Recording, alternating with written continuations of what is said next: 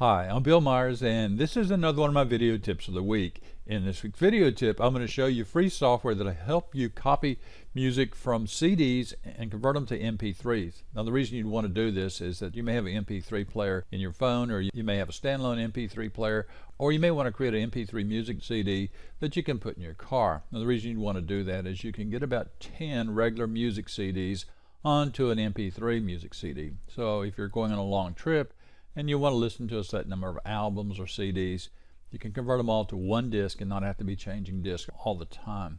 Now, before we get started, you'll need to know that you have to own the CD that you're going to convert, and you're only going to be using the conversion for your personal use only. You're not going to be copying or selling, because that would be illegal.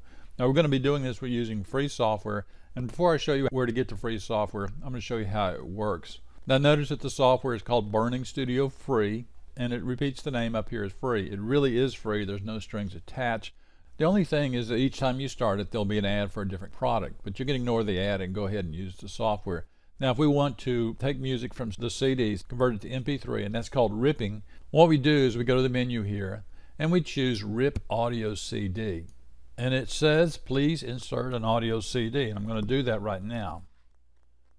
Okay, I've put a CD in and it's recognized it, and it tells me right here, please click on next to proceed. That's pretty easy. We'll do that. Click next. At this point, it's actually going on the internet and looking up that CD, so it has the name of the CD and the name of all the songs on the CD.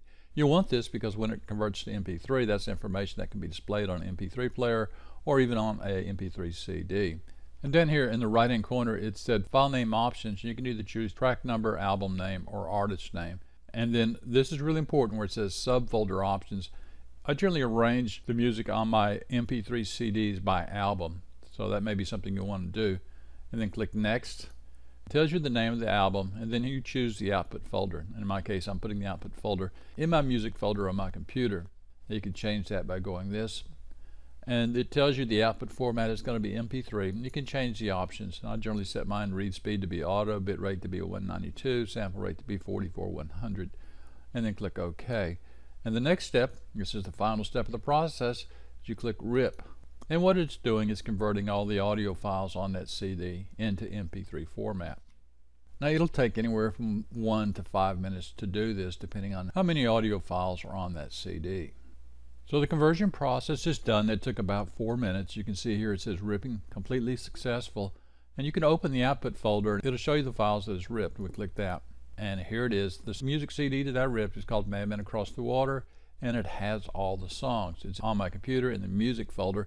And what I can do now is I can copy this folder over onto my portable MP3 player, or I can burn it to a CD. Now, as you saw, that was really easy. All you really had to do was click next and then rip, and it did it for you. Now, the software that we're using is called Shampoo BurningStudio Free, and in the next video I'm going to show you how to take the ripped music and burn it to a music CD. But right now I'm going to show you where to get the free software. Now, if you search Google for Shampoo BurningStudio, you'll see links to the Shampoo BurningStudio Free, and when you get there you'll see what this looks like. It tells you all about the programs, and it is totally free. Now, to download it, you click the download link, and that'll take you to download.com, which is owned by CNET. Now, there's some security here because CNET goes through and scans all the downloads to make sure there's no viruses or anything else. Now, to download, you click the download link. It'll download a file, and once that file is on your computer, you'll want to click on it to start the install process. The install will ask for your email address, and you need to put in your valid email. And once you do, you get an email from the company that looks like this. And it says almost there. Please confirm your email address. You will then immediately receive your license key for Shampoo Studio Free.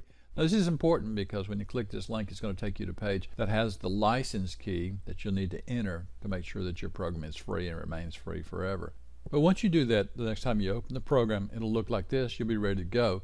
Now, in addition to be able to rip music from music CDs, you can burn data disk, you can do backup and restores, you can create an audio CD, you can create a video DVD from a folder, you can create a super video DVD, you can copy movie files to disk, you can copy disk, and you can create disk images. There's also some advanced functions you may or may not need.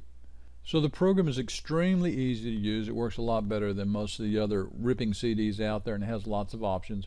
And again, it's totally free. It's really worth getting. One thing to note is that once you do install it and click to play, It'll take about 30 seconds to start up because there's a lot to it, and it takes a while to go through and do all the right configurations. Anyway, this program is called BurningStudio Free. The best way to find it is go to Google and search for BurningStudio Free. It'll take you to this page, and once you get there, click the download link. Thought you might be interested in knowing about this. I'm Bill Myers. This has been another one of my video tips of the week. You can find more like this at www.bmyers.com.